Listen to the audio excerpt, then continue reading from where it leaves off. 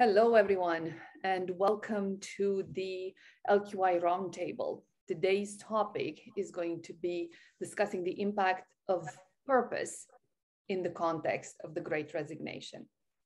I am Lorena Puica, and I am the founder, CEO at SID. We have a clear mission of improving life quality for 1 billion people, and this roundtable approach is our step-by-step approach to achieving that goal. I am delighted to be joined today by Brenda Leadley, Senior Vice President, Regional Head of HR for the Americas at Allianz Global Corporate Specialty, and by Dr. Carlo Pugnetti, Lecturer at Zurich University of Applied Sciences. Brenda, I'll hand over to you for a brief intro, and then Carlo, and then we can dive right in. Thanks, Lorena. So I've been with Allianz over 20 years, and I've worked in different subsidiaries and Germany, France, the US, and a few different functions, but mainly in HR. Thank you, Brenda. Carlo, over to you. Thank you, Lorena. Carlo Pugnetti, as Lorena mentioned, I am a lecturer at the Zurich University of Applied Sciences. I conduct research on behavior of customers and of employees. I think that will be relevant in this case, especially looking at generational differences. So looking at how Gen Y and Gen Z are different from what I used to be and what the older generations are. What I can also bring to the discussion is line management experience. Brenda and I share a background at Allianz. I was a CEO of one of the Allianz companies here in Switzerland. I worked in several countries as well before then, so I can bring a little bit more of the flavor of line management, executive management into the discussion. Thank you very much for the intros. So it's always good to start at the beginning.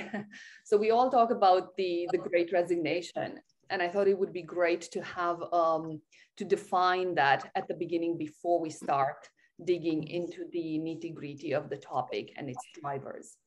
So the Great Resignation is a phenomenon that describes record number of people leaving their jobs after the COVID-19 pandemic ends. So companies now have to navigate the ripple effects of the pandemic as well as reevaluate how to retain talent. The idea, so the Great Resignation as an idea, was proposed by Professor Anthony Klotz of Texas A&M University that predicted a large number of people leaving their jobs after the COVID pandemic ends and life returns to normal. Managers are now navigating the ripple effects from the pandemic as employees reevaluate their careers and leave their jobs in record numbers. Companies record the largest number of open positions to date. And to explore what has been driving the recent shift, a recent in-depth analysis by Ian Cook and his team of more than 9 million employees records a record at 4,000 global companies revealed two trends. Number one, resignation rates are highest among mid-career employees. And number two, resignation rates are highest in the technology and healthcare industries. So at the onset of the pandemic, the job market was full of uncertainty and mass layoffs. Millions of people lost their jobs, and those lucky enough to remain employed remained in their roles for survival. However, we now turn towards recovery. Workers in privileged positions who don't live paycheck to paycheck are now finally moving on. Most in non-developed economies with the absence of social security and unemployment benefits cannot afford this luxury, but may still be undergoing duress and pent-up frustration from the disruption caused by the pandemic. These trends highlight the importance to understanding why people are leaving their jobs and what can be done to prevent the Great Resignation from expanding. It also calls for a data-driven approach to determine not just how many people are quitting, but who exactly has the highest turnover risk and what we can do to mitigate that risk. So to discuss this very deep, broad, and very sensitive topic today, here with Brenda and Carlo, we'll start with their opinions as to what do you think caused the Great Resignation and how have you experienced it in your specific areas over the past 2 years? I can go first. So although we're not a technology company, we have definitely experienced the Great Resignation. So our attrition rate used to be around 10, 12%. And then in 2020, it crept up to 14. And last year it was close to 20%. So you can imagine if you're losing 20% of your workforce, this is a huge impact, not only on the people leaving, but the people staying.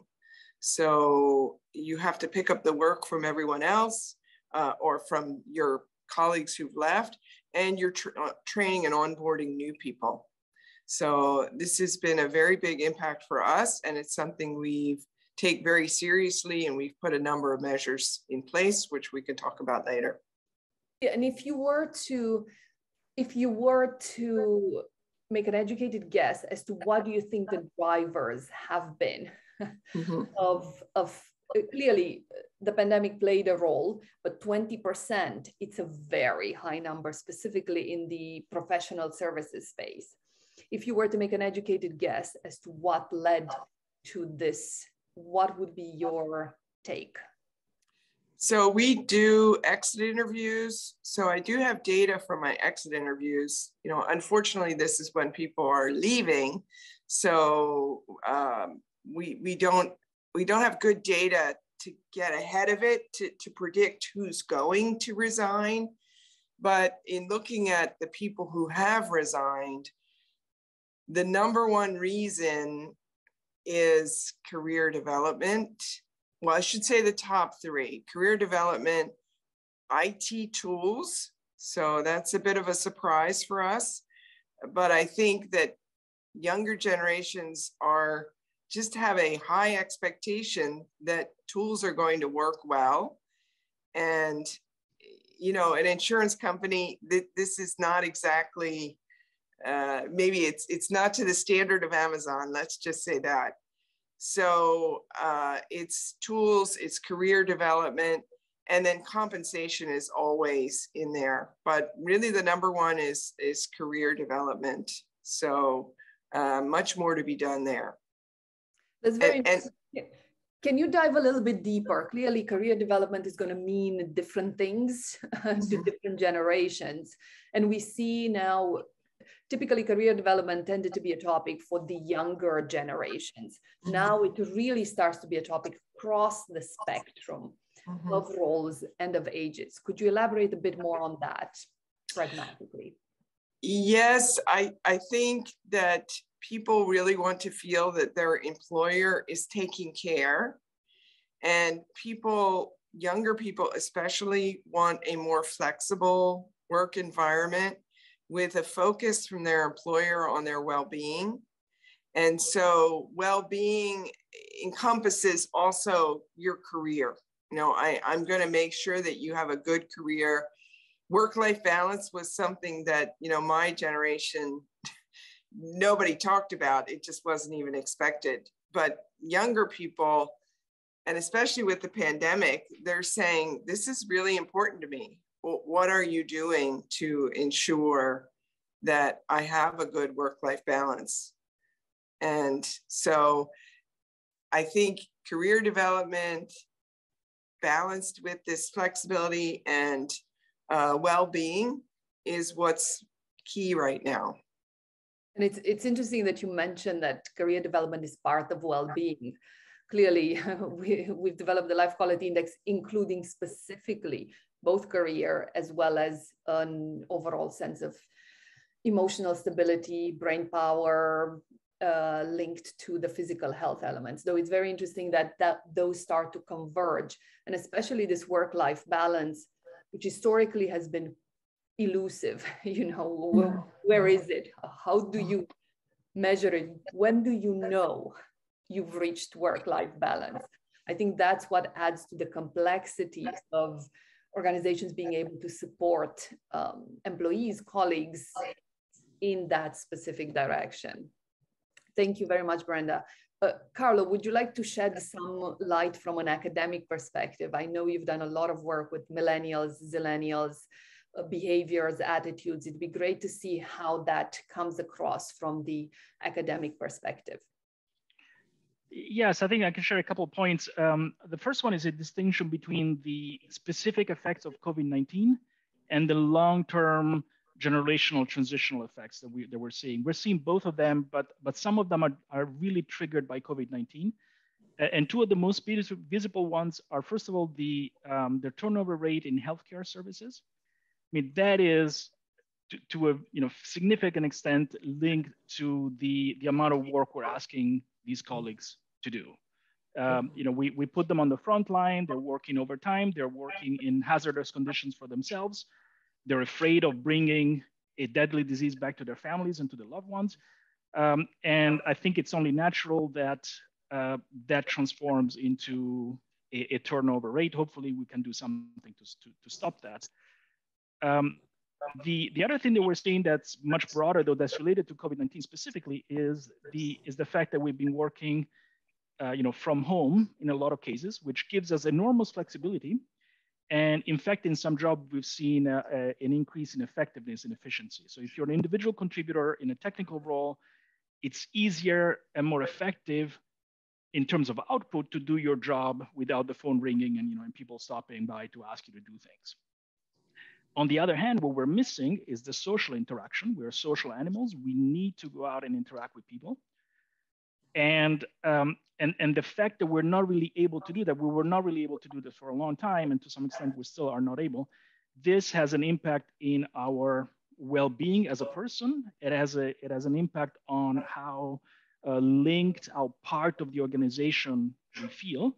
And therefore, the less we feel part of the organization, the more likely we are to leave, and the more frustrated and unhappy we are, the more we're likely to leave. And the thing that I really appreciate that Brenda, you mentioned, is the fact that by the time people leave, right, this is a lagging indicator. You can no longer do anything about it. What we're missing, and what I was missing when I was in line management, is a solid leading indicator that lets us monitor the situation, so that not only can we make sort of general statements about the fact that people are frustrated because they're working from home, but in fact, there's this group of people who are much more at risk, and therefore we need to do something. What that something is, of course, depends on who these people are and how much at risk they are. But at least we have some kind of measure of mental, personal, physical well-being, and their attitude towards the work and being part of the community, being part of the company. And this is, I think, it's a piece that's really, really missing, and that we're paying the price for. Thank you, Carlo. Yes, I was going to go into the deeper aspect, specifically of the generational difference. I know you've done a specific study recently looking at things like goals and long-term planning for the Gen Y, Gen Z, and what differences you've seen in that space, because that links back to career development and links back to what is one's personal definition of life success and work-life balance. Absolutely, thank you. So to some extent, crises accelerate trends that don't necessarily define trends. So some of what we're seeing is just an acceleration of this transition due to COVID. But what we're seeing is, of course, we know Gen Y, Gen Z are different from Gen X's, are different from the previous generations. We've had some experiences in the workplace, but there's also interesting differences between them. And the fundamental difference at the very fundamental level is that they are much more individualistic to some extent. They're much more focused on well-being. They're much more focused on, to some extent, Generation Y, their own well-being and their own experiences. They're much more oriented to self. Gen Z, the younger generation, they're much more networked. They're much more interlinked. They're much more ethical in their decision-making. And they're more realistic in terms of their career development and chances and so on. We've been preaching to them and showing that we think people should be responsible for their own careers, and these generations have taken it to heart. They both show very, very much in terms of their personal goals. And the analysis that we've done polled about 1,000 Gen Y and Gen Z students in our university. They are very focused on health goals, on their own health goals, including mental, personal well-being. And the other piece that they're really, really interested in is ambition and ability, but less in the sense of a career and much more in the sense of a development of their own personal skills. So they are not necessarily interested in becoming, the CEO of the company and having, a lot of money, even though, of course, that's part of the picture. Their motivation is much more intrinsic in terms of developing their skill set and being able to, to have gainful employment and be flexible about what to do and how to do it. So their ability is key. And if we don't put them in situations where they're learning, they get unhappier much quicker than we used to be way back when. Thank you, Carlo. And I think that's really, really a vital point because we see the pace of change accelerating. So university per se does not prepare one for the range of skills that are needed in the jobs that are emerging now. I mean, every year there's literally a new job title that requires a different set of skills. So that ability to learn skills is equally important as the ability to translate those skills into a successful job / work-life balance. I think that's and the difference you've highlighted between Gen Y and Gen Z. Gen Z being a lot more ethical, as we see with the movements now around COP26 and the impact on the environment and the Gretas of the world, as well as Gen Y being very much focused on their life quality, on the impact that they have in the world at large, relative to what we've seen in Gen X a few years and decades ago. If you were to make an educated prediction, what would you say would be the areas that organizations need to pay attention to, especially if they are looking to attract the Gen Z and the Gen Ys of the world in the next few years? What initiatives, what activities, how can they prepare themselves as an organization to better deal both with retaining as well as attracting these two generations? First, from an academic perspective, Carlo, and then Brenda, maybe we can go and look at the pragmatic hands-on perspective. Sure. So if I look at both the study that we did on goal setting for Gen Y and Gen Z, and another study that I'm working on for attracting and retaining a Generation Z talent in private banking. So it's, it's very focused on a particular industry. There are really two things that stand out.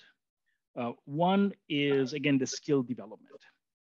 It is, it's necessary to pay attention and show a track record of paying attention to individuals and how they developed over time. And this is a generation that pays attention to what happened to other people rather than what companies put out in terms of communication.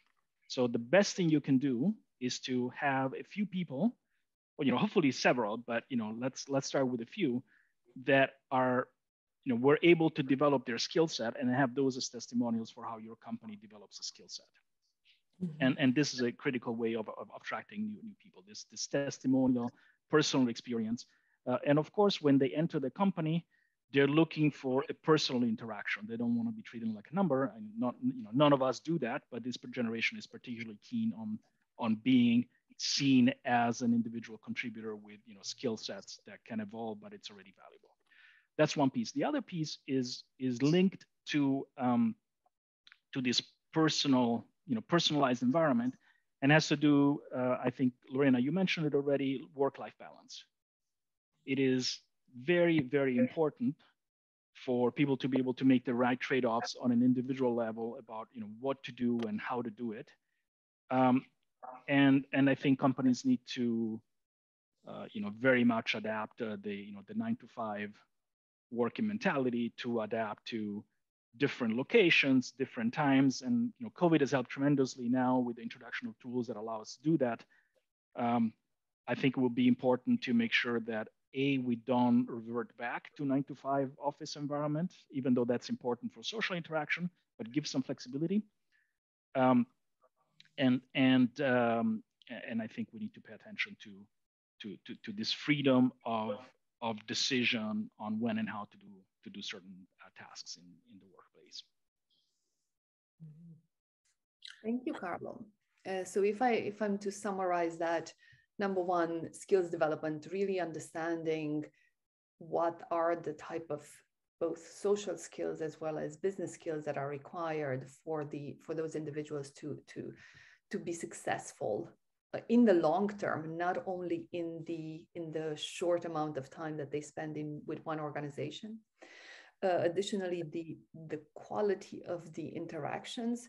So it's a lot more about walking the talk rather than having really posh communications that go out. So people will look at what you actually do and what is the day-to-day experience of being with that organization rather than the tons of messages that are put out there.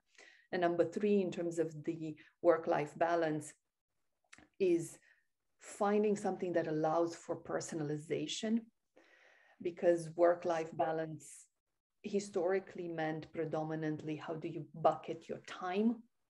Mm-hmm. Now with remote work, number one, HR professionals are so far removed. I mean, they cannot touch the individual in their own environment. So they have a much lesser extent of contact and understanding. And number two, the nature of that work-life balance expands beyond the time allocation, and it goes into understanding how to cope with work demands in the context of the personal needs of the individual, and really finding the right way to mix those in a way that still allows the organization to act before it's too late, to Brenda's point, not at the exit interview to realize, hey, the person would have liked the new skill set, but rather to have a crystal ball maybe, to look into the future and see what's most valuable for your employee population today. Thank you, Carlo. Brenda, may I hand over to you to the reality check? Yes. So Carlo's right. It's not necessarily about career development up. It is about learning. So people want to feel that they are developing as a person. The other thing that we noticed, what's become more important, and maybe for the younger generations, this is what they're used to, is more transparency and more communication. So they don't want things happening behind closed doors. So they really want to feel like they want to know what is happening. And so I think that's a consequence of the internet and social. So everything is much more available. Information is available. What your friends and family members are doing at their workplace. When I went to work, I did my job, but social was just, I might meet a friend at a bar, but you didn't have any resources. You didn't have anyone else sort of cheering you on during the day, or also social can cause stress for people, social media. So we didn't have that. And I think this has given Gen Z and millennials to some extent. Millennials is a little different because the Great Recession, a lot of them lived through the 2008. So that certainly has an impact on your desire for more stability. But I think both, they expect more from their employers in a way that we didn't, in my generation. And so we have to step up. We have to know what's going on. We have to provide more well-being options in our benefits. We have to promote those better. We have to be more open with communication. So, and we have to do more in diversity, equity, and inclusion. This is another area that they are more progressive. Every young generation is more progressive, but especially now with, again, you have more information, it's more transparent, and the younger generations are saying, you need to do better, corporate America, or, corporate bosses. We expect more from you. And that's a great, last famous words, we want more.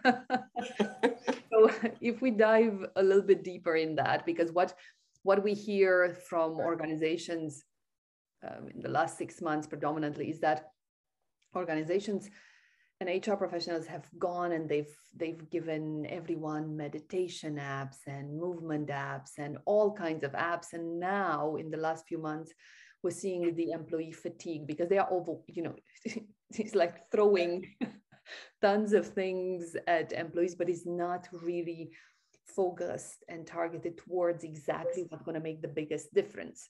Now, most organizations assume that everyone's stressed. Now, and if you actually have a way of preferably not sending yet another survey, but if you have a way to understand your employee population bottom up, you realize that actually maybe they are overwhelmed with family life, maybe they are overwhelmed with their environment, so the stress label is just, it's a convenient title that doesn't really address the root cause for employees. So while organizations spend ever more money and the budgets have gone up by 40% in this space, purely allocating to well-being, it really, the impact is going down, and it's the counterproductive outcome because it's not targeted on addressing the root cause. It's not listening, to your point, it's not listening to what is actually important for the majority, and then personalizing the tools such that each person can get something that's relevant to them. So can you talk, of course, I have my own opinion, that is why we've created the Life Quality Index, but I'd be curious to understand how you experience that on a day-to-day basis. And if you had a magic wand and you were to wave your magic wand, what would you want? What do you think is that solution that ticks the boxes you have now open? I mean, you're right about stress. So what one person considers to be stressful, another doesn't. And everybody's at a different stage. And I have some colleagues and members on my staff who are in city apartments with young children. Wow, that seems really, really, really stressful. But then I have other people who are suffering from loneliness. So they live alone. They're starting out their career. They don't want to build a career on their couch. They want, they want to have this learning aspect of being in a work environment. I mean, when I was younger, that's where I met my friends and, at work. And so it's hard to do when everything's virtual. So I think stress is very individual, but the other issue is probably for everybody, getting good quality data for decision-making. It's very difficult. And as I said, we have our exit interviews. We also have an engagement survey, but we only do it once a year. So that's, we're discussing changing that because once a year, I mean, that just doesn't cut it. And again, I think younger generations expect more check-ins. So, they're getting dings from friends and family all day long. How are you doing? Have you eaten lunch? This is what I'm doing. Did you see this post? And so I think they expect managers are also going to be doing more of these check-ins. And managers aren't necessarily used to that. So that's an extra demand on them. So somehow we have to find this balance. As you said, Lorena, what is the key thing that's causing the stress? And how can we address that on an individual basis? That's very hard when you're Allianz with 140,000 employees. Now, I don't have that many, my subsidiary has over 4,000, but still, even that many, it's very difficult. Thank you, Brenda. And I can imagine even 4,000, let alone 140,000, all in different geographies with different needs at different places in their lives is quite a complex problem, which clearly requires technology and requires an ever-evolving technology, because we cannot assume that individuals will be able to carry the burden of those interactions, store the data, understand what to do with the data, and then make decisions. So it needs to be a technological solution to this. Very good. I'm mindful we are on time here. We already half an hour that we have allocated. Carlo and Brenda, may I ask you to, if you were to summarize, if you were to think of your powerful magic wand, what would you wish for? What do you think would be the biggest contributor to addressing this crisis of meaning, of purpose, of life quality that is further exacerbating the consequences of COVID in the Great Resignation wave? So what do you think would be the biggest contributors to support your employees on their path, specifically when it comes to such sensitive, intangible topics like purpose? Carlo, do you want to go first, or? I would love to go first. So data, timely data, not on a yearly survey, but as real time as you can get it. And the reason for that is that if you are running a company, you have very detailed information about the status of your supply chain and the capacity planning in your manufacturing plant and the creditworthiness of your suppliers and clients. And the loss ratio, if you are an insurance company, of your different product lines and so on. You have very, very detailed financial operational information. And you have a very good history of this data, and you have reasonably good projection capabilities as well, right? Mm-hmm. Employees are, in this sense, very much of a black box. Perhaps it's not quite dark black, pitch black, maybe it's only very, very dark gray, because every once in a while you get some information. And the only way you get information about your employees is either because a thoughtful person within the organization, and it's usually the head of HR, but it could be other people, raise a flag and say, there's something going on here that we need to pay attention to, or because people start quitting on you. Mm-hmm. And that's, way too late. The first one is anecdotal, and it depends on, whether or not you have the bandwidth to understand what's going on. And the other one is just way too late. And so, if I cannot fix any of the broader issues around, the world economy and COVID and, potential conflict with Russia and all those things, the one thing that at least will let me manage the situation in a proactive way is, good, high quality data that lets me drill down into understanding, fundamentally individuals, even though of course that information needs to be kept confidential. The organization should not see individual employees' status, but at least give me a sense of how things are evolving on a timely basis. And the flip of that is that I can actually then start doing things and seeing what kind of impact I can get. Mm-hmm. And so at least it lets me measure the effectiveness of different tests that I make in this organization. Yes, well, I was going to wave a magic wand and have COVID be done, but assuming... Bring it on, Brenda. I think everyone wants that. But in terms of what I have more control over and in my company, I would agree with Carlo.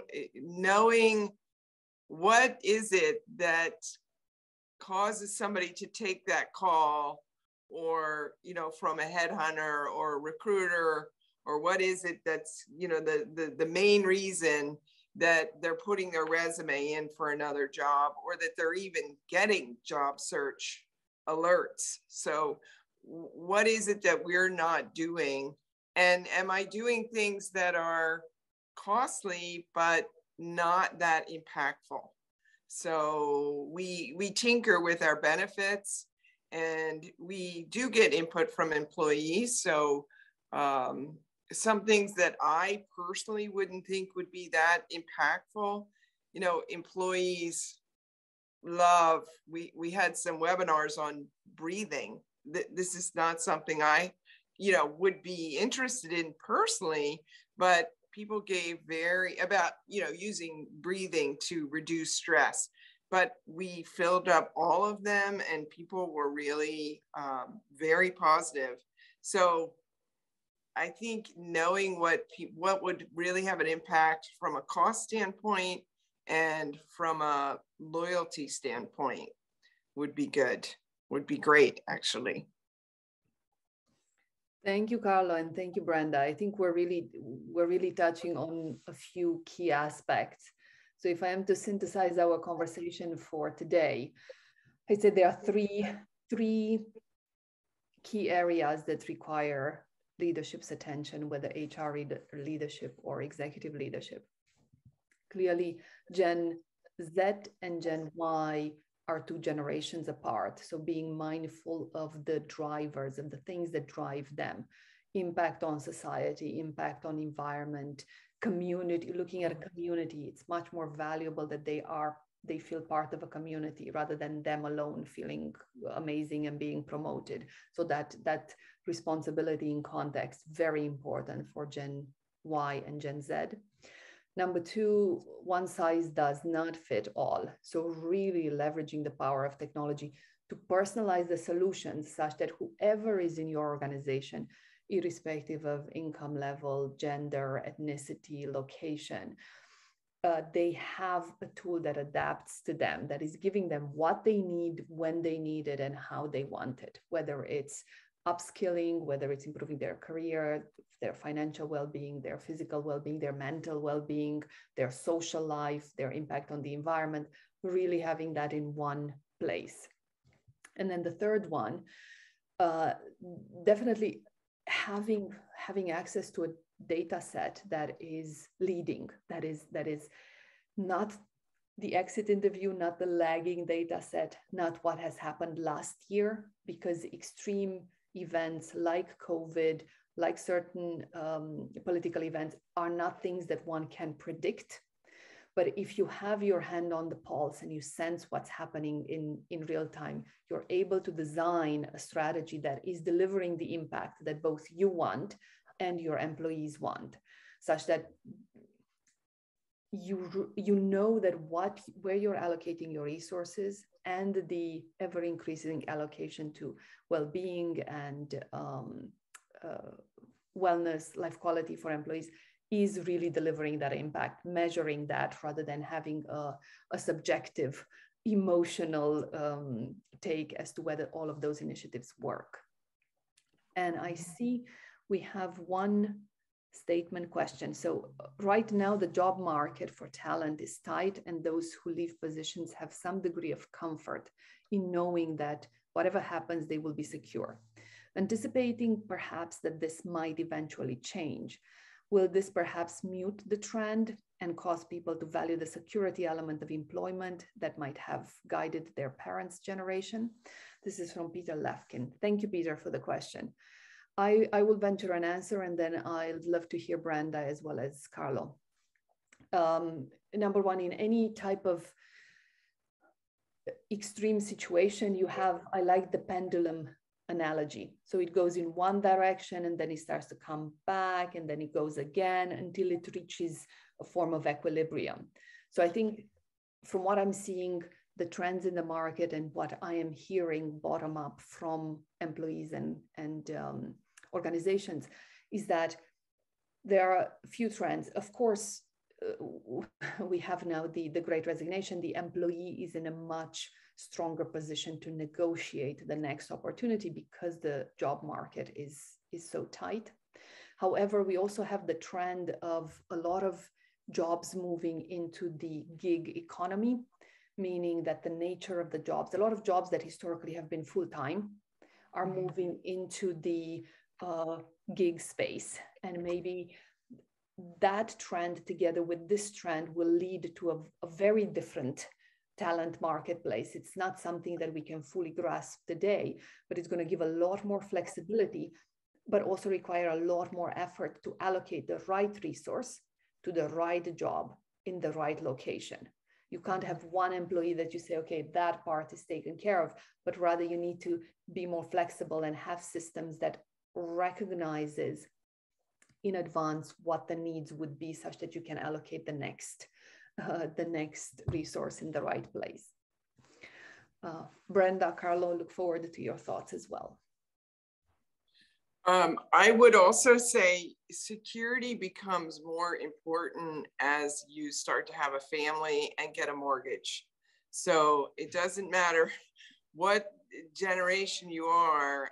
I can tell you, when Gen Z starts getting married, wanting to buy a house, wanting to have kids, security is going to become more important. And also, you know, the ethics of the leaders will become more important. This is something, as you get older, you understand the importance of having leaders that are ethical in the company.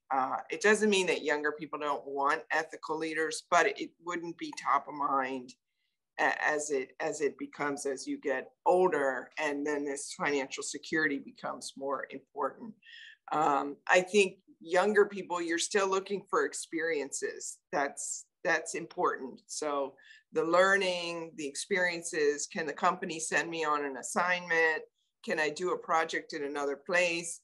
I think the gig economy, what that is doing is, people who've done that, they like the flexibility. They like saying, well, today I'm not feeling it, so I'm not going to go drive Uber, or I'll do it tonight. Or so, and we're certainly seeing that people, they really don't want to come back to the office. I mean, all employees are saying, we don't want to go back to the way it was.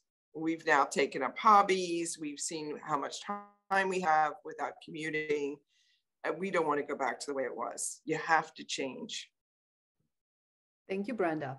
Carlo, the academic perspective. So first of all, it's good to see you, Peter. Thanks for joining us. I hope you're doing well. Looking forward to catching up in person soon. So I think, of course, there is, there is a piece of this that's contingent on job opportunities being available and being there. But I think the fundamental movement long-term is much deeper. And it's much deeper because Gen Z is already quite aware of, the precarious situation of their careers, and they're very much focused on safety and security. They do value security, job security, at a much higher level that companies are able to provide that today. So that's already the case.